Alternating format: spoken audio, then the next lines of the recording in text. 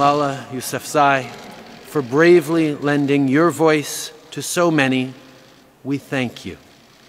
And from this day forward, we are all proud to call you Canadian.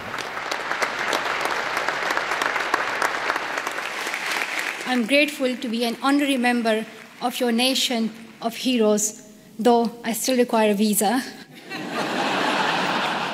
I was also very happy to meet Prime Minister Trudeau this morning.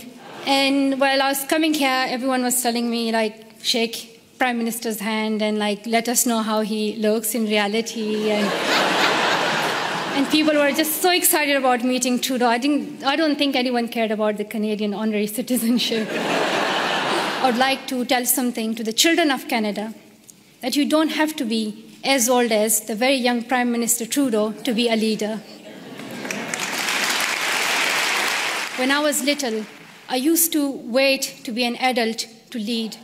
But I have learned that even a child's voice can be heard across the world. And to the young women of Canada, I want to say, let's step forward, raise your voices, and the next time I visit, I hope to see more of you filling these seats.